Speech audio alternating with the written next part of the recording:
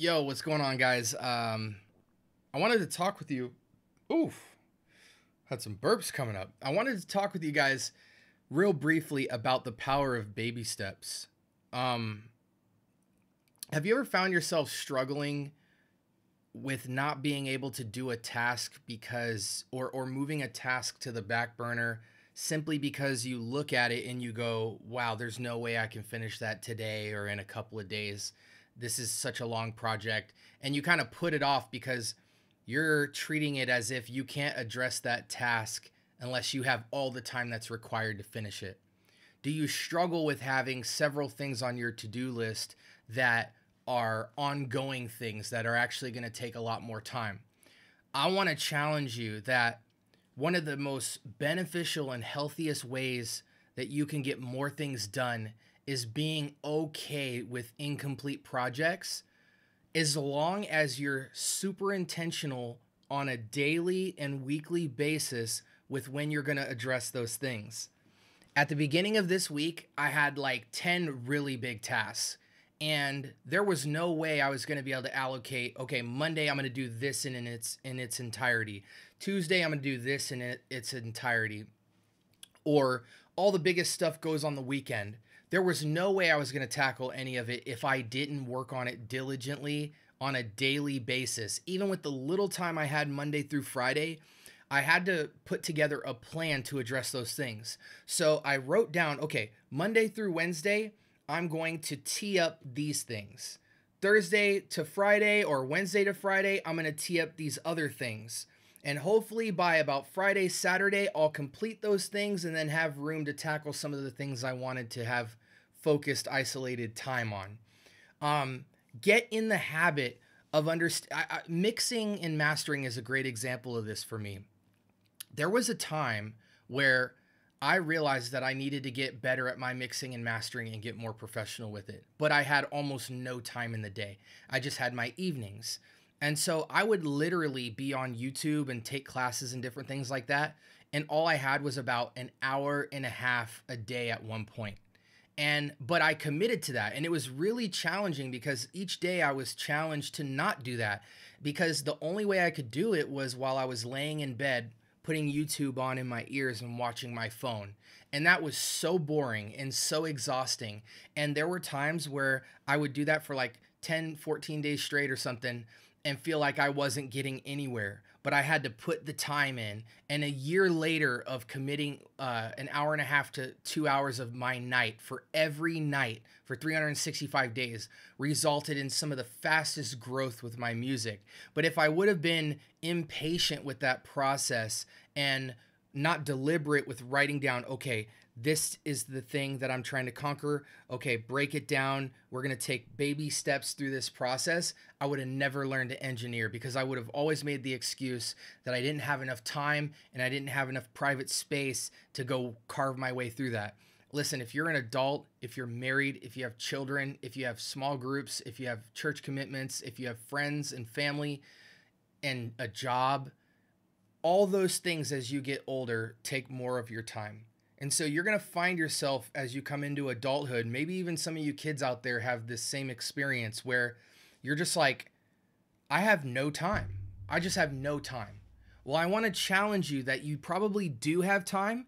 Something may need to be sacrificed that's not as important as you think.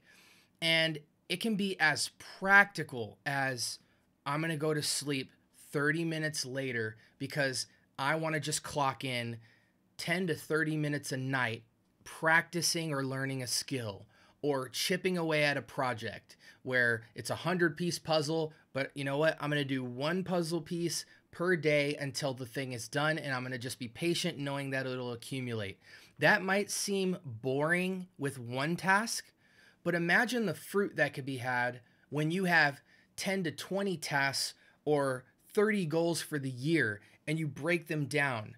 Yeah, you got to be diligent and you got to be patient, but 2-3 months later, 3 to 6 months later, you look down and, oh wow, I just completed like 30 huge tasks And now I've actually leveled up and made myself more efficient so that I need less time going into the next goal I have, because I've just acquired more knowledge.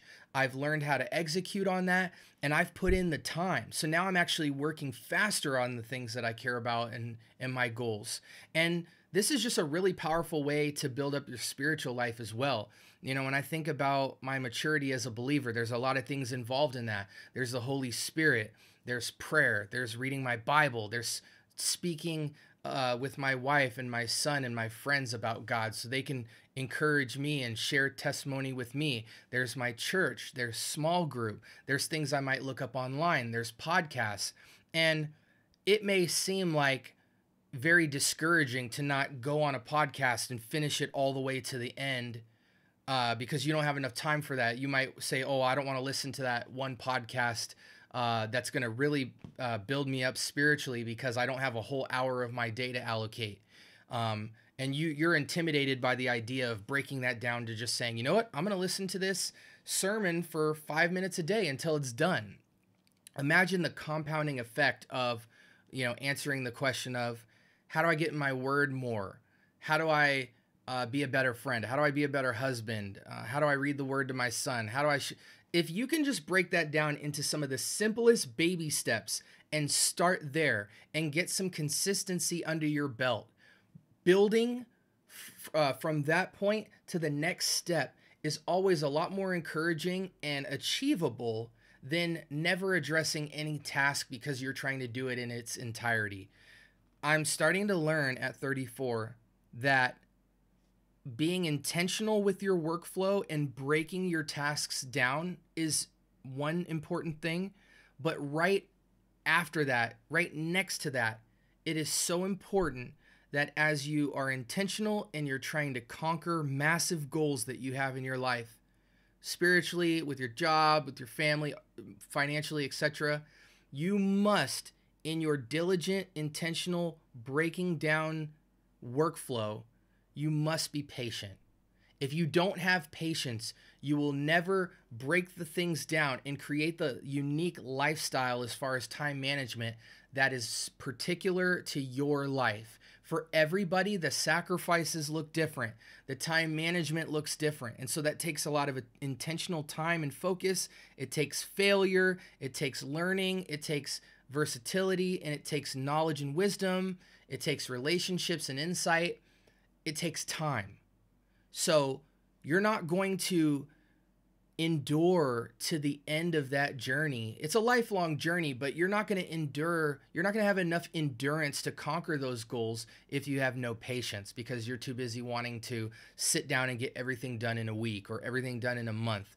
Be realistic, break things down. And I think you'll find that when you break things down, you might find that you want to tackle. Some people are multi-mindseted, meaning they're in the flow of their natural giftings when they're doing a lot of things at once.